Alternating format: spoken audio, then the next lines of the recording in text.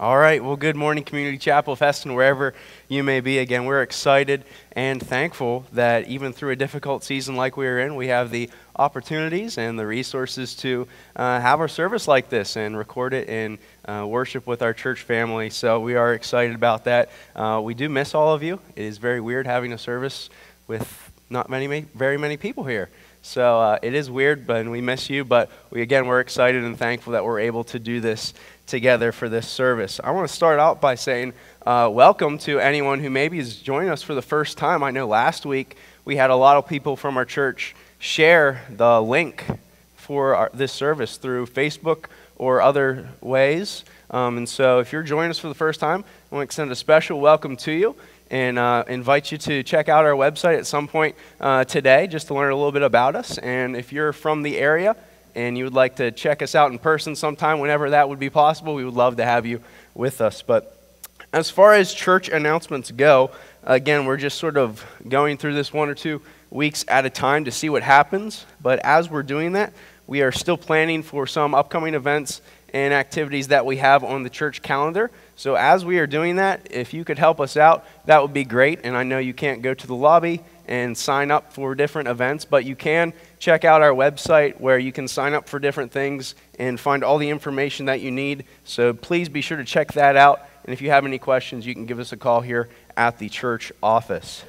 Specifically, I did want to mention that we've decided to go ahead and postpone the Art of Marriage seminar that was scheduled for this coming weekend. So we will plan on rescheduling that at a later time and let you know when we choose to do that.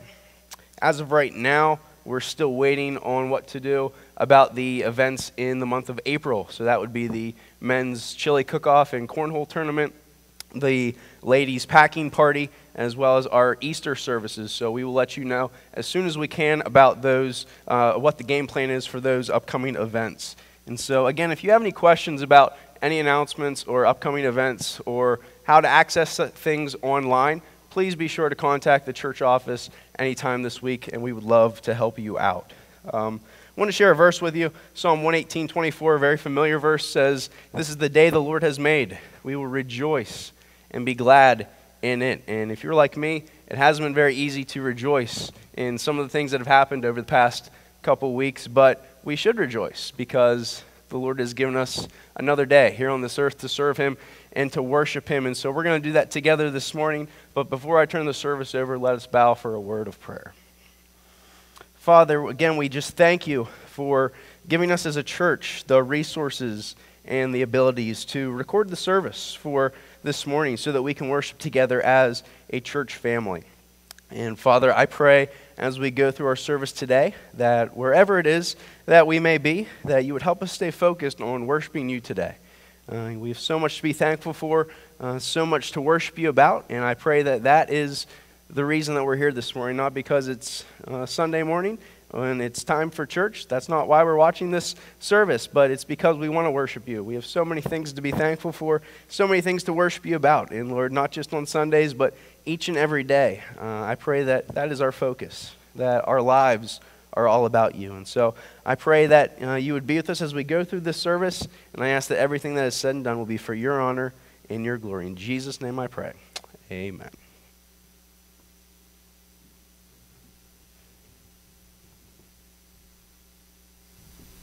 All right, good morning. So, great way to praise God is to sing some praises to Him. So we're going to start out this morning with "There is a Redeemer."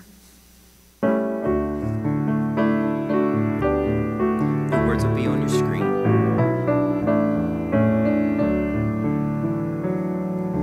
There is a Redeemer,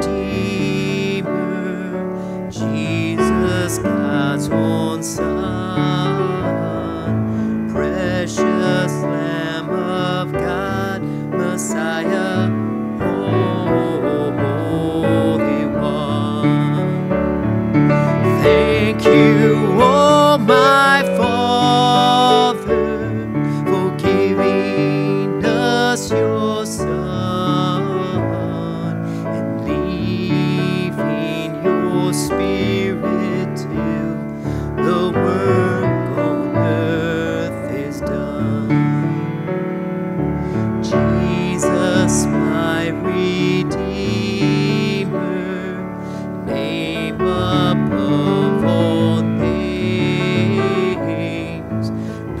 precious Lamb of God, Messiah, oh, for sin is slain.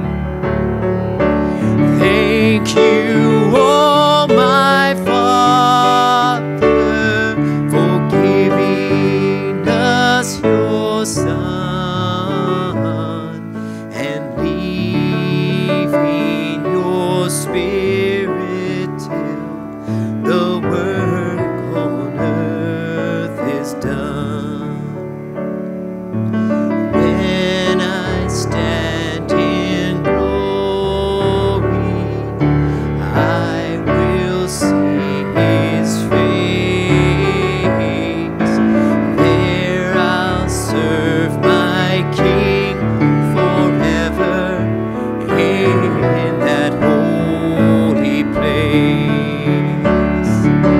Thank you, oh my Father, for giving us your Son and leaving your Spirit till the work on earth is done. Thank you, Isaac. We'll invite the Brindles, Faith and Grace, to come up and join Isaac for special music.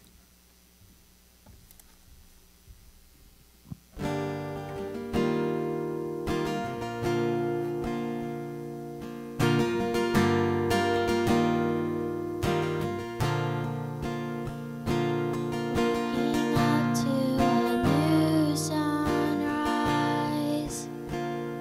looking back from the other side, I can see now with open eyes.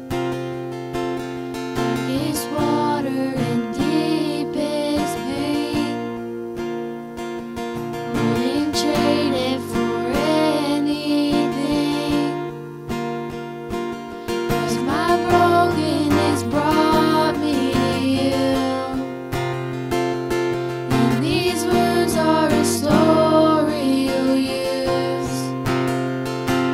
So I'm thankful for the scars, 'cause without them I wouldn't know your heart. And I know they'll always tell of who you are. So forever I am thankful for the scars.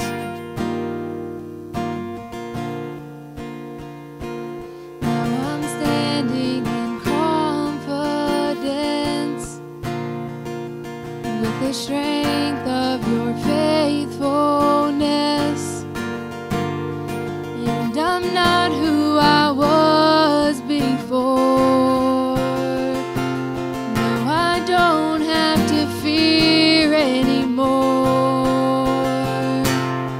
So I'm thankful for the scars, 'cause without them I wouldn't know your heart.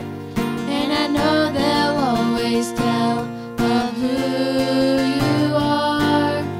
So forever I am thankful for the scars. I can see how you delivered me. In your hands, in your feet, I found my victory. I can see how you delivered me. In your hands, in your feet, I found my victory. I'm thankful for your scars, 'cause without them I wouldn't know your heart. And with my life I'll tell of who you are. So forever I am thankful. I'm thankful for the scars, 'cause without them I wouldn't know your heart.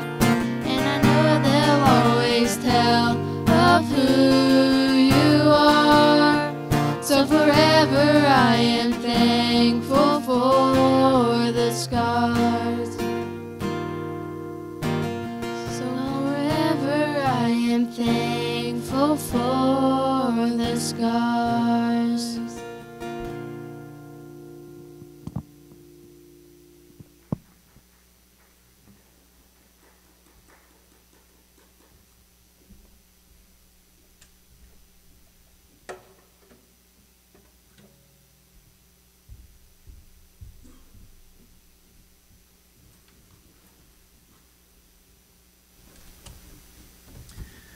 Good morning, church family.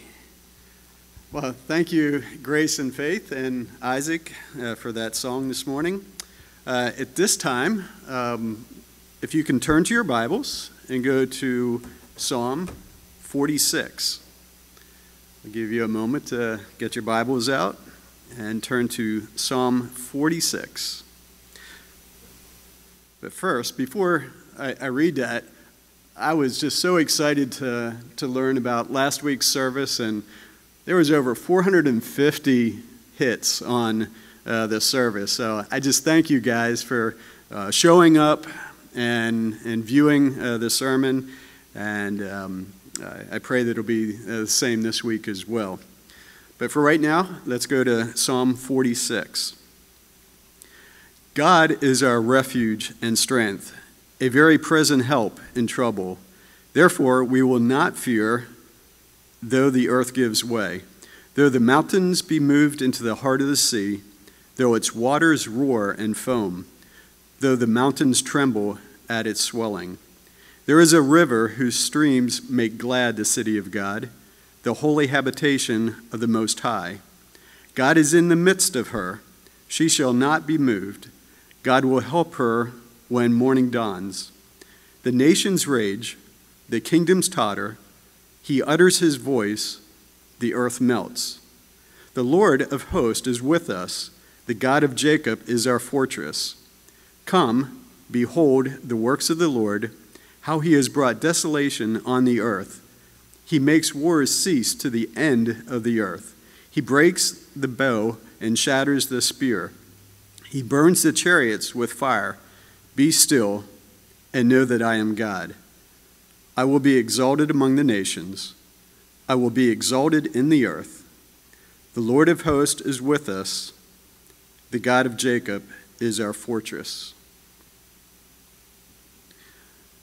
All right, at this time will be our tithes and offerings. And again, obviously, you guys are not right here, and the ushers cannot come right down here and take our tithes and offerings, but there are options available. And on the right corner of the screen, if you're on our website, you'll see online giving. That's one option. You can always do regular mail. Mail it into the church here, or if you even want to drive by, drop it off at the church here, that will work as well. But so at this point, we are going to pray for our tithes and offerings and worship God. Our Father, thank you so much for your goodness. Lord, thank you for how you have blessed us in so many ways.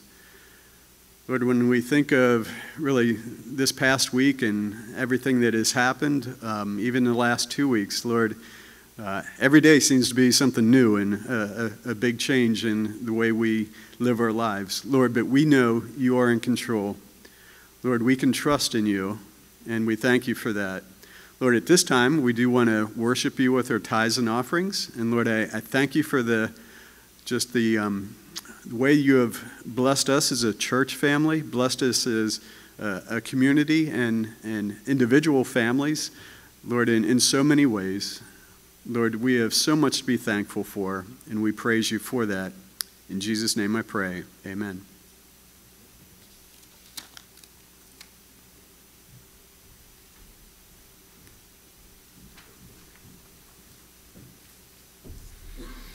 We'll continue in worshiping with our voices. So we're going to go to a nice traditional hymn, Great is Thy Faithfulness, and certainly God is so faithful, and we have everything to praise Him for.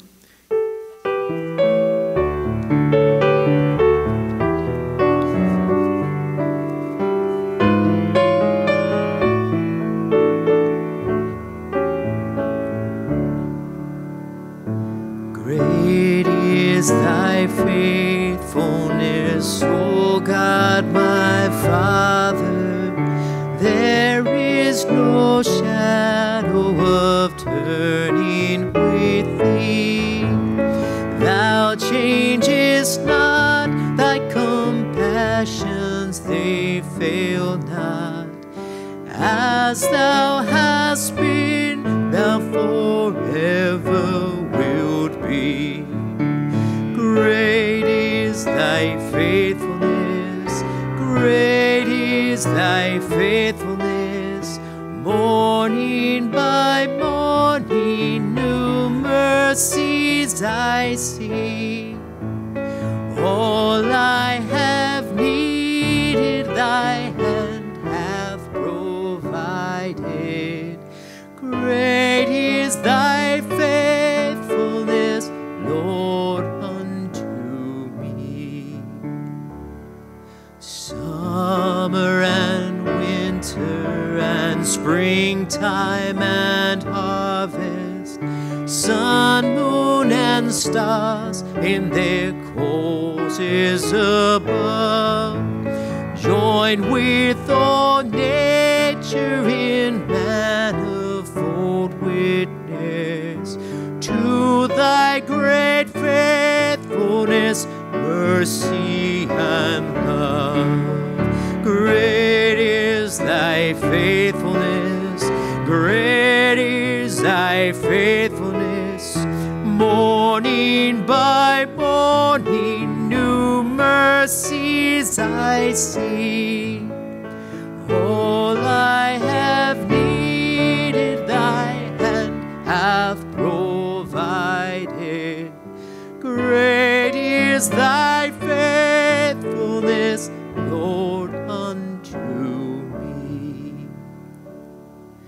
Pardon for sin and a peace that endureth, Thine own dear presence to cheer and to guide, strength for today and bright hope for tomorrow.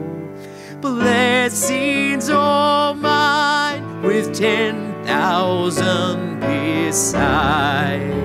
Great is Thy faithfulness, great is Thy faithfulness. Morning by morning, new mercies I see. All I have needed, my hand hath provided.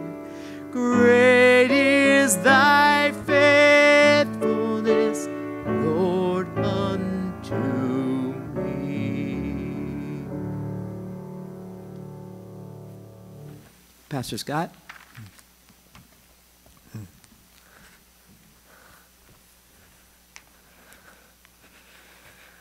I know you're not all here with us this morning, but and everyone said, amen. Let us go to the Lord in prayer.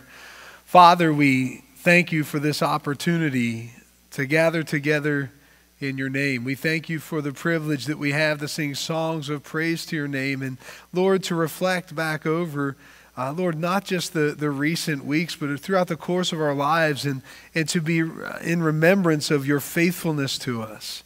And as we are entering into this Easter season, the cross constantly stands as a reminder of the faithfulness of the God of all the universe. And we're so grateful that when Adam and Eve, they sinned in that garden, that wasn't the end. I'm so thankful You didn't just wring Your hands or wash Your hands of us and just move away, but instead You move closer. And You already knew in eternity past that the plan would be for Jesus Christ, the sinless, sovereign Son of God, to be the Lamb that would be slain for the forgiveness of our sins.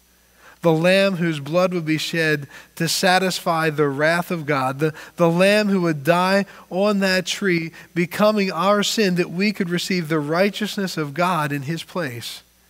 And we are so grateful for your faithfulness to us. And Lord, the one who was willing to go so far as to give his own life when we were sinners, when we were the enemies of the cross, how much more as your children can we trust you and depend upon you for that measure of faithfulness? Thank you so much. Lord, as we go through this current trial, this pandemic, this coronavirus, COVID-19, what it's being called, Lord, we realize that there is nothing new under the sun. We realize that nothing is too hard for you. It takes, and Lord, gives us great confidence to know that you're not sitting on your throne, wringing your hands and wondering what's going to happen here.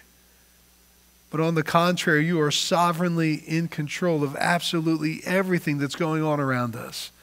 And as was shared earlier in the service here today, while it may not be our desire to have to meet together in this way, using the internet for our services, Lord, even in the midst of this, I am thankful that number of people, over 450 views or shares of this last week's service, hitting homes and families that may not have been in church on that Sunday, and definitely may not have been here at Heston. And so, Lord, even in the midst of this time, you are using this for good. Lord, I thank you for those in our community that frankly are slightly scared. They're intimidated by what's going on, and it's caused them to ask questions. And Lord, I pray that we would, as much as we're able to be in contact with people, but definitely using the technology we've been blessed to have. Lord, it's so tempting to be critical. It's so tempting to question motives and to look at this situation through a critical eye and spirit. But Lord, I pray that as your people, we would use this as a wonderful opportunity, as a platform in the midst of a situation maybe we don't want to be in, and we absolutely have zero control over at this point, to be your hands and feet, to be your mouthpieces. Lord, for those that are looking for answers, to be able to point them to the Word of God, to the hope, to the rock, potential rock of their salvation if they were to turn to Christ. And so, Lord, we pray that you would continue to use this for our good and for your glory, and help us to see ways as your people, as your hands and feet, that we can do that. Lord, I do pray for those in our congregations that, and in our homes, for those that are viewing that may be more apt to be in jeopardy because of this, that Lord, you would minister to them, that you would comfort them. It's easy in times like this to be overwhelmed with anxiety, discouragement, and fear and worry. And Lord, rather than experience those things, that they might look to you, the God of peace, to experience the peace that passes all understanding. And Lord, help us to be mindful, to be checking up on each other, and to meet needs as they arise as we're able to.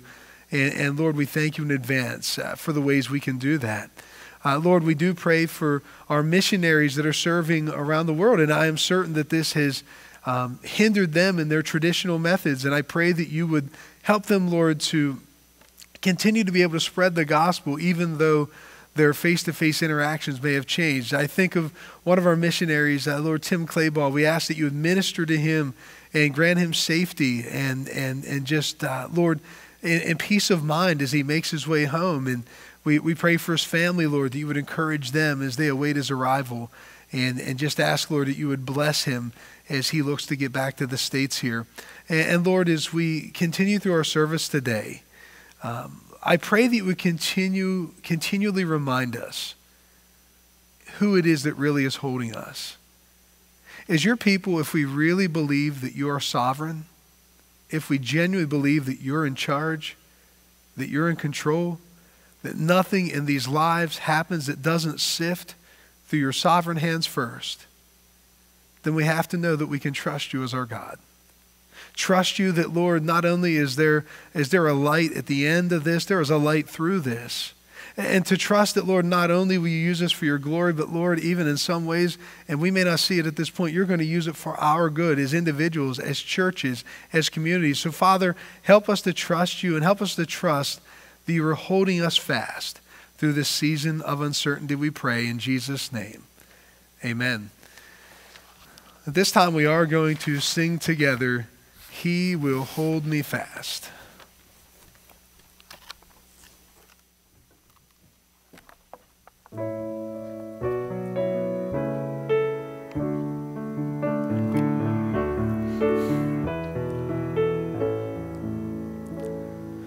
When I fear my faith will fail, Christ will hold me fast.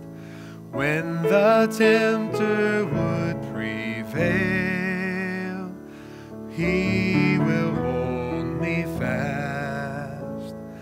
I could never keep my hold through life's fearful path, for my love is often cold. He must hold me fast. He will hold me fast. He will hold me fast, for my Savior loves me so. He will hold me fast. Those He saves are His delight. Christ will hold me fast. Precious in His holy sight, He will hold me fast. He'll not let my soul be lost. His promises shall last, bought by Him at such a cost. He will hold me fast. He will hold me fast. He will hold me fast, for my Savior loves me so. He will hold me fast. For my life He bled and died. Christ will hold me fast. Justice has been satisfied. He will hold me fast. Raised with Him to endless life, He will hold me fast, till our faith is turned to sight. When He comes at last, He will hold me fast. He will hold me fast, for my Savior loves me so. He will hold me fast. He will hold me fast. He will hold me fast, for my Savior loves me so. He will hold me fast.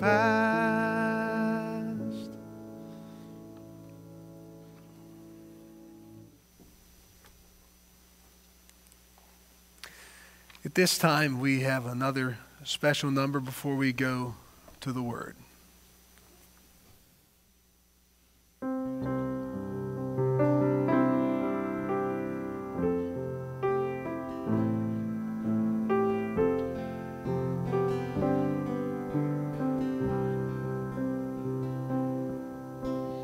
Man of sorrows, Lamb of God, by His own betrayed. Sin of man and wrath of God has been on Jesus laid.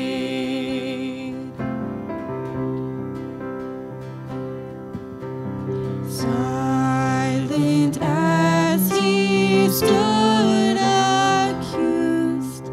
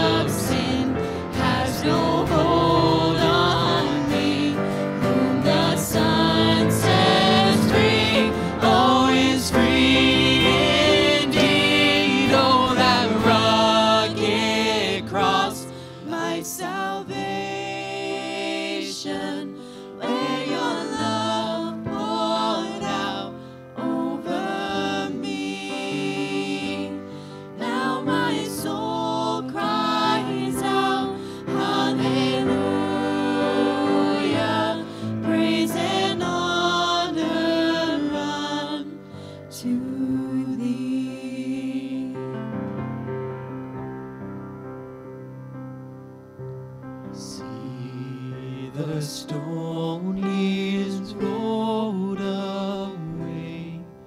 Behold the empty tomb. Hallelujah, God be praised.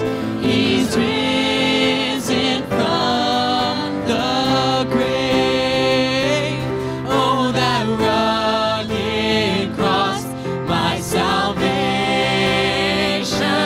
where your love poured out over me. Now my soul cries out, hallelujah, praise and honor unto thee. Praise and honor unto thee.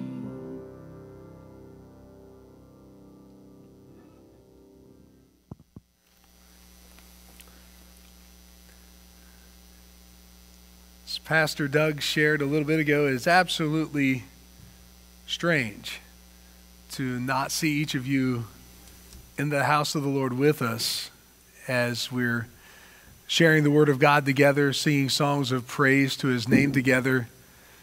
But I'm so grateful that you've joined us this morning from the comfort of your home or wherever it is that you may be at this time. The message title today is Keys to Handling Situations Out of Our Control. And something over the course of the past 40 years that I can say, even in regards to my own self, is that in this flesh we can be so quick, I can be so quick, to respond in ways that maybe are anything but not only pleasing to the Lord, but productive in light of the situation that we're in the midst of. And adversity, regardless of its form, can very much, and often does very much, shake and disrupt our attention from where it needs to be focused. Over the course of the past few weeks, even prior to some of the decisions as a church we were prayerfully, I want to say forced, but in prayer had to make, there were other things that were going on. In fact, there are those that through the course of ministry over the past couple of weeks have been battling through the brokenness in their lives. Broken promises, lost jobs, lost loved ones, dreams that had been looked forward to that were shattered, broken marriages and broken homes. And all of those things have absolutely little to do, nothing to do with the current pandemic that we find ourselves in the midst of. But regardless of the storm, regardless of the heartbreak, the trial, or the setback, when the storms of this life rain down and the waves seem to constantly pound upon us, and they will, and seemingly from every direction, we as God's people need to constantly remind ourselves of who our source of hope, peace, comfort, strength, and provision is. We as God's people need to turn to the Lord, and we as God's people need to turn to the Word of God. And I want to invite you to do just that this morning.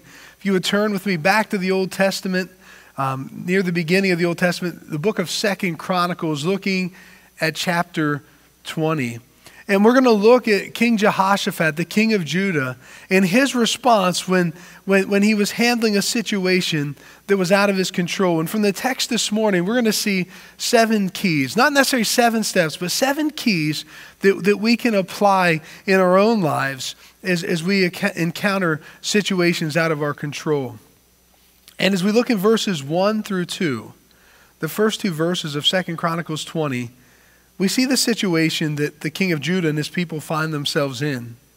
It says in verse 1, "It came to pass after this also, that the children of Moab and the children of Ammon, and with them other beside the Ammonites, came against Jehoshaphat to battle.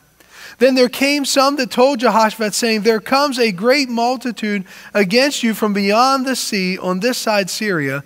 And behold, they be in Hazazon Tamar, which is in Gedi. And one of the things that we see right off the bat, and it says, and it came to pass after this also.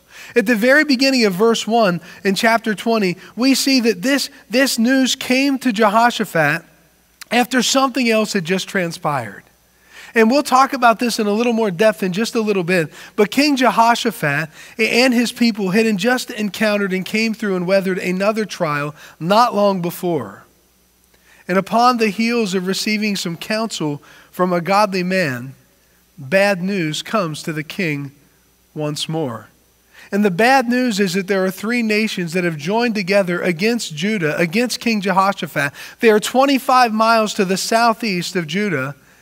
And they're coming with harm, with death, with pain in mind for God's people.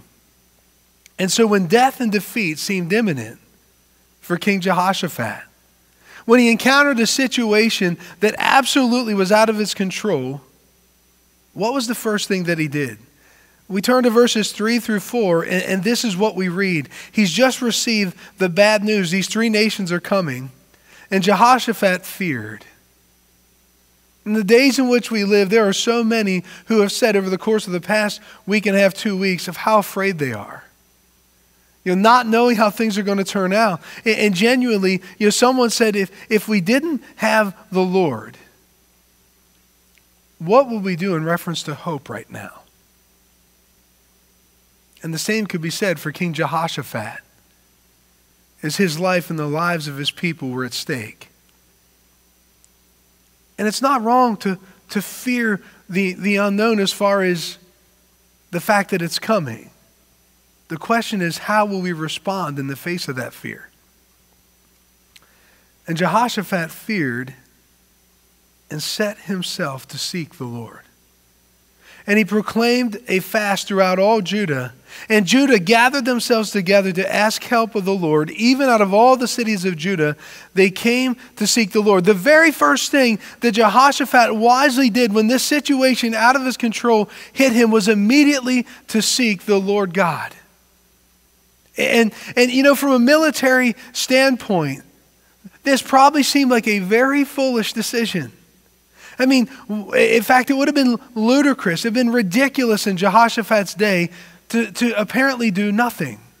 I mean, in Jehoshaphat's day, it was very common to form an allegiance militarily with another nation close by. And maybe you gave them some gold or silver out of the reserves to join you in fighting this common enemy. But he didn't form a military allegiance.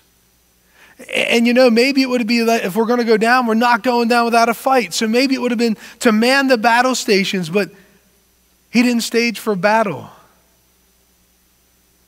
Or maybe a king caring for his people, it would have been better to just run in the opposite direction.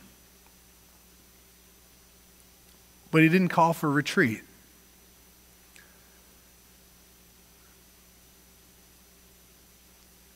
So what did he do? In verse 3, he set himself to seek the Lord. In the midst of uncertainty, adversity, in the midst of the unknown in our lives, what's our response? Maybe it's a pity party. Why does this have to happen to me? I mean, I didn't ask for this. Why do I have to do this? I'm not the one that's responsible. Why do I have to go through this right now? And it's not bad enough that we're having a pity party, but then we'll surround ourselves with people who will affirm us even when we're wrong to keep the party going. Or maybe it's in the face of adversity, of conflict, of brokenness, we play the blame game. Or maybe we bury our heads in the sand and we pretend that it's not happening. Or maybe in the midst of it, we turn to outlets that we know that are sinful and wrong. We know they're ineffective, but we do it anyway. Or maybe because sometimes, at least in our own estimation, it's easier to run away than to face the trial at hand, we run. And yet King Jehoshaphat has shown us the right way to run, and it's to run to the God of our salvation.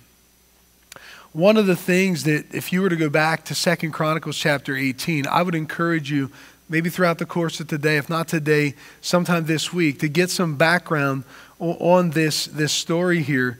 But you'll find this isn't Jehoshaphat's first battle. In fact, if you were to go back to chapter 18, you would see there was another enemy that was going to be faced. And rather than run to God, Jehoshaphat and King Ahab, as you will see, did things in their own counsel according to their own wisdom. And it ended in death for King Ahab and almost death for Jehoshaphat. And one of the things that we see here from the king's response, it is never too late to stop and do the right thing. And what's special about Jehoshaphat the king, he's the leader. He's the one that everyone's looking to in a time of crisis, looking to him for hope. He gives them the focal point of their hope, and it's the Lord God. And as Jehoshaphat went to seek the Lord, then you're going to see in a little bit that he declared a fast. And this isn't just like, I'm going to say a prayer and declaring a fast. It's like, we mean business. We know in the midst of our insufficiency, you're the only source of our hope. You're the only source of our help. And the king set his eyes and his heart on the Lord God. And in verse 4, we see the importance of that. Because as the king of Judah immediately sought the Lord, it says, and Judah gathered themselves together to seek the Lord as well. You know, in the midst of this time, and I've shared these quotes before, but but Pastor Adrian Rogers says that we are living in gloriously dark days. And he went on to say that the darker the night, the brighter the light. You know, whether it's through your interactions personally or whether it's through social media, you and I have a wonderful opportunity to help set the world's eyes and hearts and affections on the Lord Jesus Christ. And the question is, what are we doing with the opportunity that God has given? Because Heston Chapel and those watching today, the world around is watching and takes notice to what God's people are doing. In Acts chapter 16, verse 25, another special, a very special example that in the midst of a situation out of your control, if you were to go to Acts 16, you'd see that Paul and Silas were arrested and thrown in jail for doing absolutely nothing wrong. And in the innermost part of the facility, after having been beaten, bloody, ripped and torn, as they're hanging and stretched out by chains, it says in verse 25 of Acts 16, and at midnight, Paul and Silas prayed. And if you were to put it in modern terms, that they weren't going and they weren't being critical of the ones who brought them there. And they weren't second guessing the leadership of the facility. At midnight, Paul and Silas prayed and sang praises unto God. And people listened to what happened. And the prisoners heard them. You read on in that text, when the walls came tumbling down, not one of those prisoners had ran away despite the opportunity for apparent freedom. They had seen the faithfulness of God's people. And why in the world wouldn't you want to stick around to see what was going to happen next? Because those people and Paul and Silas understood what Jehoshaphat did as well.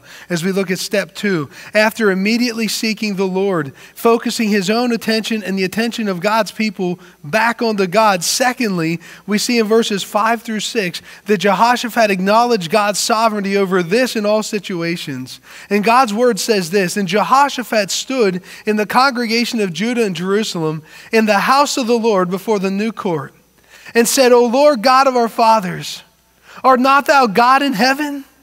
And rulest thou not thou over all the kingdoms of the heathen? And in your hand is there not power and might, so that none is able to withstand thee? I appreciate what the king says. He says, are you not the God in heaven? Are you not the one sovereign over all the created order, seen and unseen? Is not all power and might in your hands?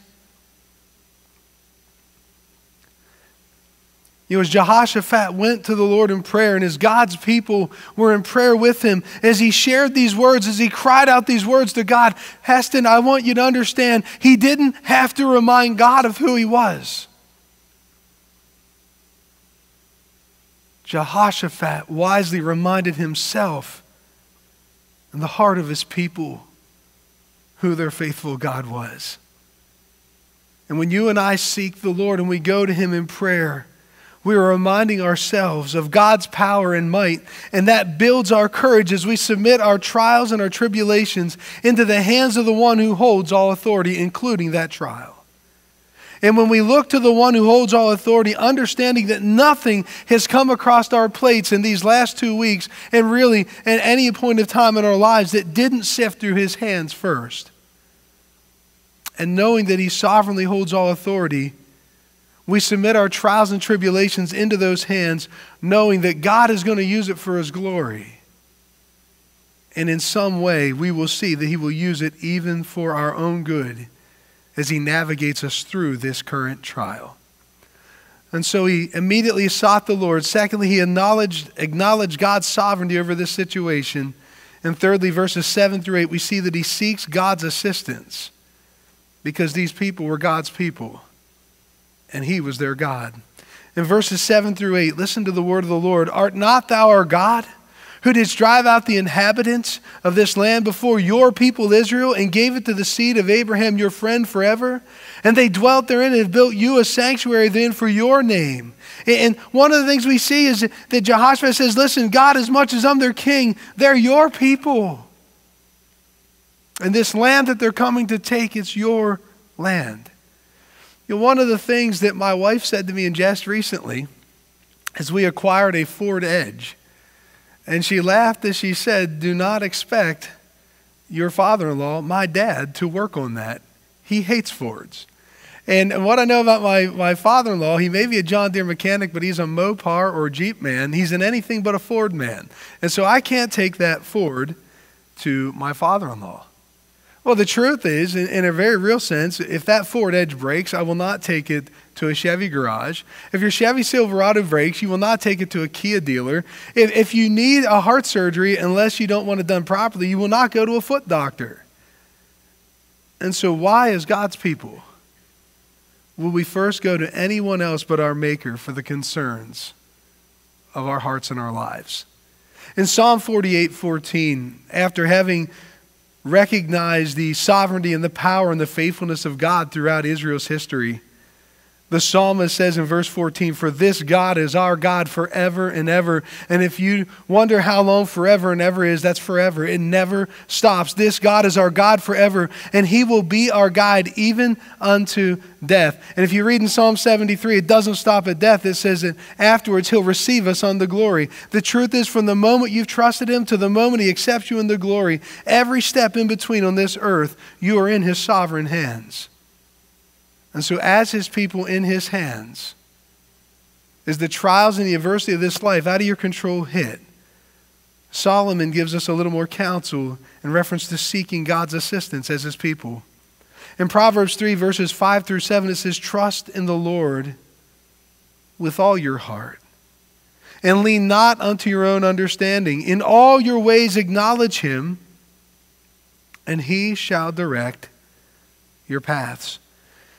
In verse 7, Solomon says, be not wise in your own eyes. And I think it's important when you study the word that you understand who the author is that you're reading from. Solomon, who was blessed by God richly with wisdom and with wealth and with prosperity and with peace throughout his reign, made a lot of mistakes as he looked to his own understanding, looked to do God's work his own way for his own benefit. In the end, he realized the vanity of it all.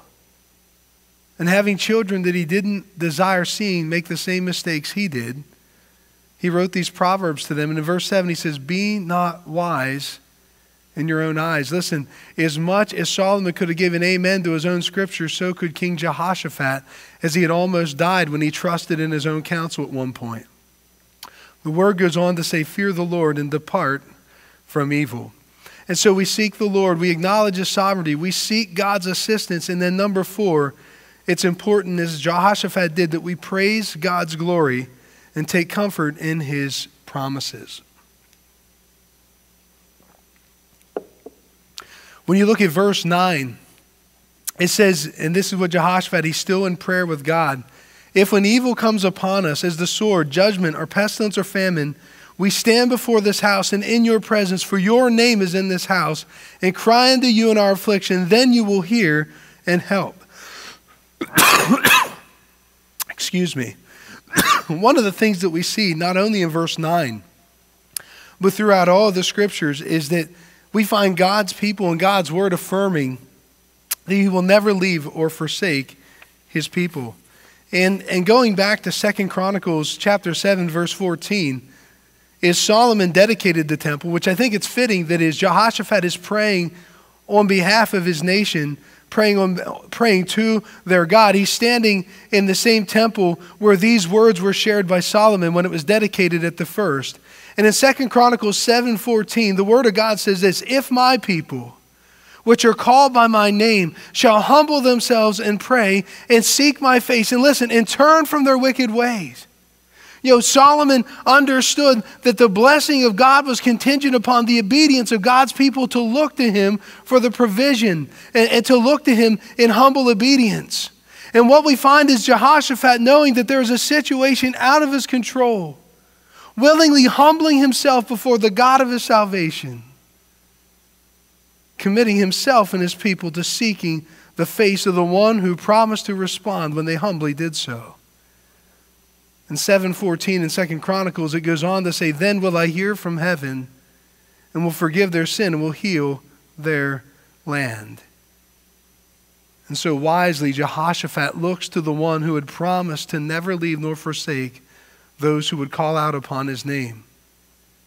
And then once he went to the Lord in prayer, we see the fifth thing that Solomon did, or that Jehoshaphat did, was completely commit the situation to the Lord. We are so good at going to the Lord, but we're also good at going back and taking it out of his hands and trying to do things in our own power and our own strength. After having just said, you're our God, we're your people, this is your land, we need your help, we see that Jehoshaphat leaves this into the hand of the one who's capable of dealing with it.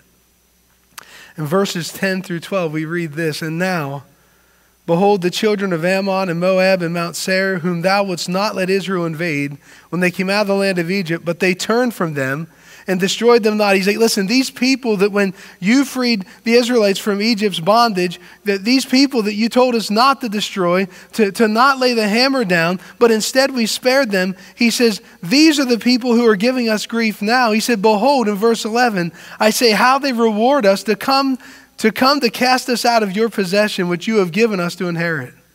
He said the very people that we spared are not sparing us in return. And there's absolutely nothing we can do about it. Verse 12, our God, will you not judge them? He said, God, we can't do this. This is an enemy that's insurmountable and we don't have the resources to handle it. He said, for we have no might against this great company that comes against us, neither we know what to do. He said, we're not strong enough, we're not wise enough, but our eyes are on you.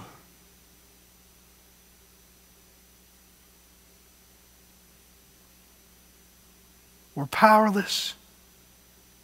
We're clueless. But our eyes are on you.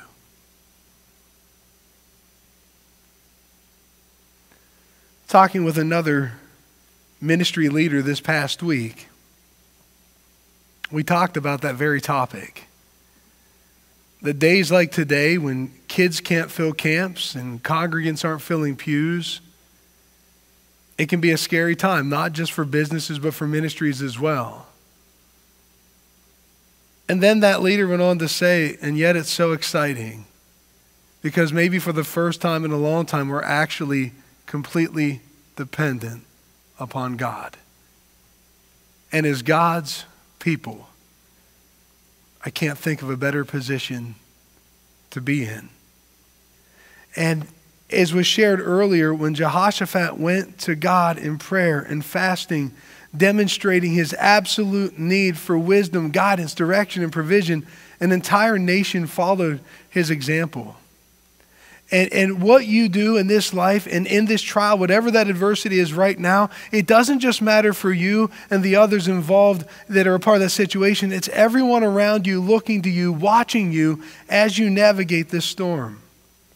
And what Jehoshaphat did in this moment was not wasted. And we're going to see the story ends well. But we also see that the lesson that God's people learned was a lesson that inspired hope and courage for people 150 years down the line.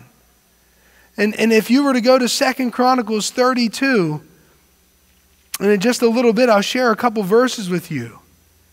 150 years removed from Jehoshaphat saying, we are powerless, we're clueless, but our eyes are on you, the nation of Judah was facing an Assyrian invasion as King Sennacherib had surrounded Judah. And again, death and defeat seemed imminent. But God's man, Isaiah, came to God's king, Hezekiah, and he assured him that he needed to look to God for his provision and for his deliverance. And King Hezekiah sought the Lord. And listen to what he said to the people confidently as they turned their hearts to God. In 2 Chronicles 32, verses 7 through 8, in the midst of fear and unknown. And I know this is scary for us today. And sometimes it's easy to get tunnel vision and all we can see is what we're going through right now. And I find it so helpful to go back and look at battles that might have been bigger and even scarier. And if you knew anything about the Assyrians, they were merciless people. And God's people, all of them, were in jeopardy of being slaughtered. And yet listen to the confidence of the king who had turned to the rock of his salvation. He says, be strong and courageous. Be not afraid nor dismayed for the king of Assyria, nor for all the multitude that is with him. For there be more with us than with him. With him is an arm of flesh, but with us is the Lord our God to help us and to fight our battles. And the people rested themselves upon the words of Hezekiah, king of Judah. And what I love about this battle, it wasn't the arm of flesh that delivered Israel either. One angel of the Lord smote 185,000 of Sennacherib's mightiest warriors. And God's people were delivered as they looked to him for their salvation. But as we look at point number 6, in order for that salvation to come, God's people had to willingly obey God's instructions. God's people had to willingly obey God's instructions. As we look at verses 15 through 21, and actually I want to back up to verse 13 and 14 and read those as well.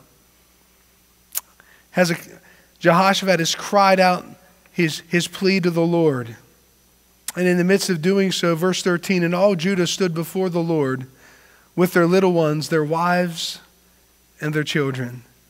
Then upon Jahaziel, the son of Zechariah, the son of Benaiah, the son of Jeiel, the son of Mattaniah, a Levite of the sons of Asaph, came the Spirit of the Lord in the midst of the congregation.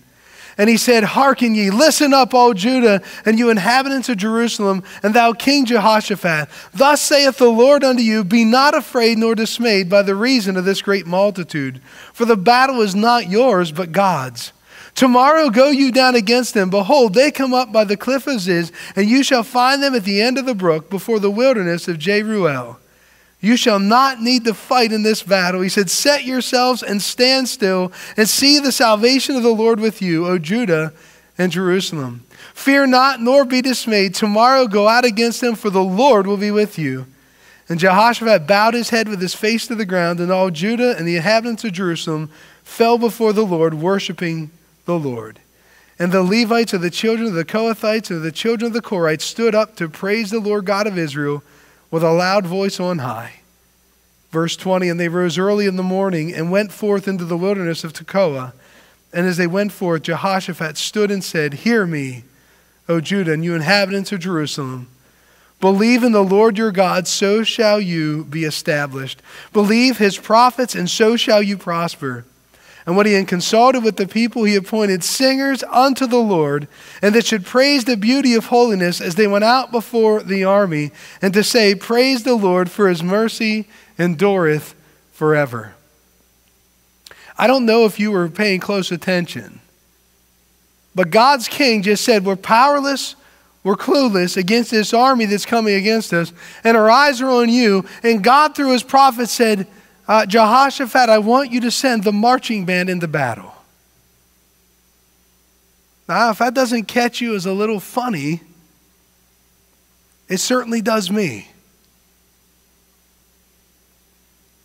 But one thing I also notice is that Jehoshaphat doesn't question God's word. Because the last time he did, he almost lost his life. In 2 Chronicles chapter 18, Jehoshaphat and Ahab, they formed this alliance. And they're going to go into battle. But before they go into battle, Jehoshaphat said, Isn't there a man of God in the midst of all of you that could give us some clear direction whether we should go or not? And Ahab said, Yeah, there's this one guy, Micaiah, but I hate him. He never says anything good about me. Every time I ask him, he always says something evil. And he says, well, I want to hear what this man has to say. And so after all of the king's men, Ahab's men, have told him, oh, go ahead and go. You're going to win the battle. You're going to come back victorious with the spoils of war. The man of God is brought before Jehoshaphat and Ahab. And initially, sarcastically, he says, oh, yeah, you got this. Go ahead and go. And Ahab's like, well, how many times do I have to ask you? Be straight with me. Tell me the truth. He said, listen, you're dying. You're not coming out of this alive. And Ahab says, see, I told you, he never says what I want to hear. And so they slap him, they throw him in jail, and they go with the evil counsel of the false prophets. Ahab paid dearly with his life, and Jehoshaphat learned the hard way. But this time, we find the king willingly obeying God's instructions. The question I have for us today, a question, Have we learned our lessons from being disobedient or untrusting in the past? You know, I want to be sensitive in saying this, but as we were in prayer prior to this service, I realize this is kind of sensitive. I am not a disease specialist. I'm not a physician. I'm not a political leader of this nation to make the decisions that our leaders have made. But I am a child of God. And as such, I've been simply asked to follow some guidelines, putting my own thoughts and my own opinions on the back burner, and instead looking for the well-being of everyone else around me. And because Romans 13 verses 1 and 2 tell me that God has raised up and he takes down leaders and he has given them to us for our good. And so as long as they're not calling us to disobey God and his word, out of loving obedience to God, we should honor them. And it hit me really hard in prayer before this service and challenged my own heart as well, that if I'm that unwilling to follow the basic instructions of man who is looking out for the well-being of others, then what am I going to do as God's person when he tells me to send the marching band into battle? And it was a serious gut check for even myself as we were in prayer to question, will I respond when God asks me to do the ridiculous? And as Pastor Blair shared one time, when God's people, in accordance to his word and his will, are willing to do the ridiculous, God is willing to do the miraculous. And what we find is that when God's people willingly obeyed God's instructions, they had the privilege of praising God, number 7, for his deliverance. In verses 22 and following, listen to what God's word says to God's people. And when they began to sing and to praise, the Lord set ambushments against the children of Ammon, Moab, and Mount Seir, which were come against Judah. And they were smitten, for the children of Ammon and Moab stood up against the inhabitants of Mount Seir, utterly to slay and destroy them. And when they had made an end of the inhabitants of Seir, everyone helped to destroy another. In verse 24, and when Judah came toward the watchtower in the wilderness, they looked unto the multitude, and behold, they were dead bodies fallen to the earth, and none had escaped. God's people simply provided them music for the work that God was going to do. Not one of the enemy soldiers were standing because they had turned upon themselves. God had miraculously delivered his people because they were willing to do the ridiculous in response and obedience to his word. In verse 25, when Jehoshaphat and his people came to take away the spoil of them, they found among them in abundance both riches with the dead bodies and precious jewels, which they stripped off for themselves, more than they could carry away. And they were 3 days in gathering of the spoil. It was so much. It's incredible to think that a king went to prayer and fasting thinking they were going to get destroyed. But because they were willing to humble themselves before the Lord God and obey him, they found themselves more richly blessed than they could have ever imagined. And on the 4th day they assembled themselves in the valley of Berachah, for they blessed the Lord. Therefore the name of the same place was called the valley of Berachah unto this day. Then they returned, every man of Judah and Jerusalem, and Jehoshaphat in the forefront of them, to go again to Jerusalem with joy, for the Lord had made them to rejoice over their enemies. And they came to Jerusalem with psalteries and harps and trumpets unto the house of the Lord. And the fear of God was on all the kingdoms of those countries, when they had heard that the Lord fought against the enemies of Israel. So the realm of Jehoshaphat was quiet, for his God gave him rest round about. And as they praised the Lord for his deliverance, what did the king have to do to experience the victory? Trust and obey the word of God. And Heston Chapel, through the course of this trial and every adversity that comes our way, may we be quick to do the same. And so when a situation comes your way that's out of your control, a situation that's beyond your ability to handle, what are the steps we should take? Number one, immediately seek the Lord. And please know that when you do, the eyes of everyone around you will be on you. They're going to watch your response, but they also get to see God's deliverance. But after you seek the Lord, in the midst of that, as you go to him in prayer, acknowledge his sovereignty and his power even through this trial that you're facing. Remember, don't run away and don't run from him. Run to him during this time. And seek, thirdly, his assistance, knowing how much he cares for you. I mean, every time you look at the cross of Calvary, remember the depths to which Christ was willing to go to not only set you free from sin, but to demonstrate the depth and the riches of his love for you. And if God is willing to do that through his Son when you were an enemy, how much more can you trust him as his son or his daughter? And as you go to him in prayer, understanding that he's sovereign and he's in control of this situation, knowing how much he cares for you, praise him for his glory and take comfort in the promises of his word, which not one will fail. And then fifthly, completely submit and commit the situation to him. Remember the words of Jehoshaphat, I'm powerless, I'm clueless, but my eyes are on you, and in God's strength, keep them there. And then number 6, once you committed to him and you've sought him in prayer, you've gone to his word, you've sought godly counsel, no matter how tempting it is to go the wrong way, no matter how tempting it is to do what's easier, what you think is for your good, be willing to obey God's instructions. And as you obey his instructions, like Jehoshaphat, it had to be at the forefront of his mind. Don't forget about the failures and the consequences that we faced from the past when we negated to obey his word. Willingly obey his instructions. And then in advance, you can even follow number 7, praise him for his helping hand of deliverance. Heston Chapel, to God be the glory, not only through this current trial, but everyone we face, for his honor, his glory, and his praise. Let us pray. Father, we come to you today, and Lord, we are in the midst of a situation that genuinely is beyond the total comprehension of any one of us as citizens, not only of this country, but on this globe. Lord, it's something that I personally can't stop, I can't contain, but I can trust the one who can. In many ways, as our government is trying, and governments around this world are trying to find ways to slow the spread and to settle things down, our hope isn't found in man and its methods or even our government. As much as we need to heed their guidelines, our hope is in you. And Lord, is our sovereign God, we genuinely believe that you have allowed this. Not a question. If you're sovereign, you're in control.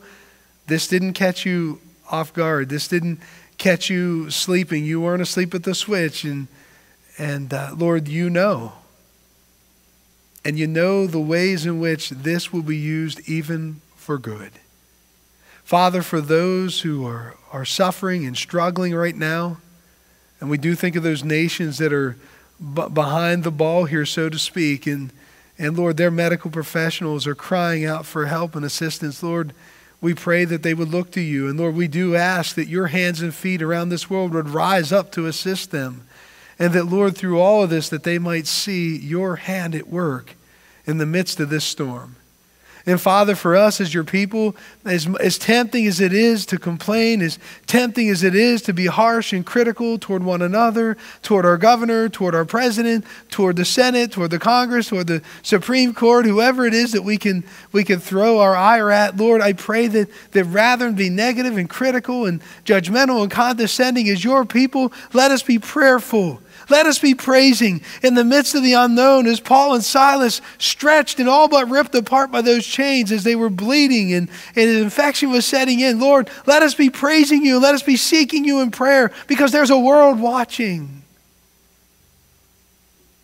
And I pray that in the midst of this trial, that of all that they could see from us, they could see Christ in the hope that the cross affords. Lord, in the areas where we stumbled, I ask that you'd forgive us.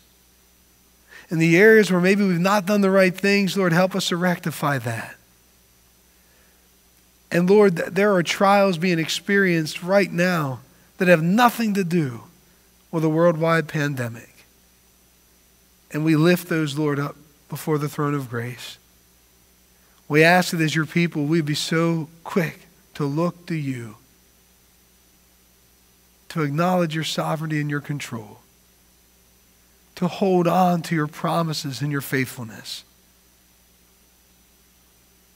to commit it to you, to obey you, knowing that by doing so we will be able to praise you as we see your hand of deliverance at work.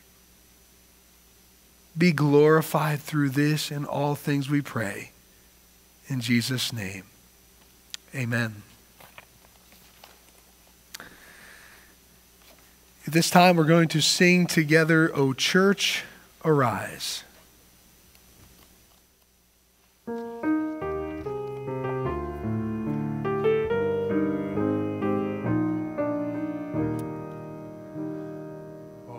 Church, arise and put your armor on. Hear the call of Christ our captain. For now the weak can say that they are strong in the strength that God has given. With shield of faith and belt of truth, we'll stand against the devil's lies. An army bold, whose battle cry is love, reaching out to those in darkness.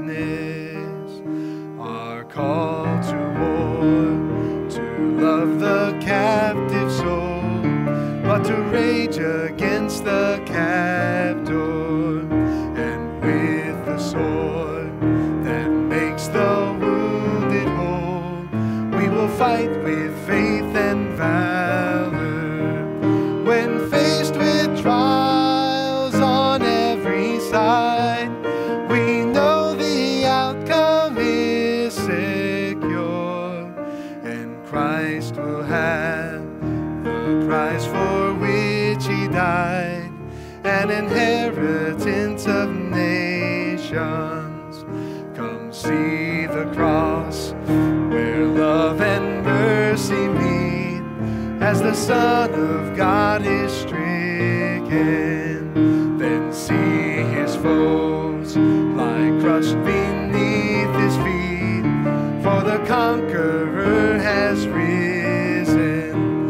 And as the stone is rolled away and Christ emerges from the grave, this victory march continues till the day every eye and heart shall see him. So Spirit, come, put strength in every stride, give grace for every hurdle, that we may run with faith to win the prize of a servant good and faithful. As saints of old still line the way, retelling triumphs of his grace, we hear their calls and hunger for the day when with Christ we stand in glory. Amen. Let us pray. Father, as we close this service in prayer this morning, and just as we sang those words from that Keith and Kristen Getty song, O Church, Arise, Lord, I am so grateful that by closing the doors of a building, we have not shut down the ministry of the body of Christ. And Lord, as we shared in that one call earlier this week, as Paul was bound to a Roman centurion, as he was bound 24 hours a day, I love what God's man said. He said, I might be bound, but the word of God is not bound. And Lord, I thank you that as your vessels, as your mouthpieces and your servants, the word of God can flow richly and freely through our hearts and our lives and even our keyboards in the week ahead. And Lord God, I pray that the church would rise up. Lord, this is a time that, desperate times call for desperate measures, and maybe the army of God should get the sword of the Spirit in their hands. And Lord, it might be time for God's people to get serious about studying your word. And through your Holy Spirit's power, see it applied in their hearts and their lives. And Lord, as that word is applied in our hearts and our lives, the overflow of that will pour into a broken and hurting, sin-stained and scared world around us. As the church rises up, and as the world that is broken and in such need of hope sees the courage and the confidence of God's people. Lord, I thank you in advance for the honor, the glory, and the praise that you'll receive as men and women trust you unto salvation.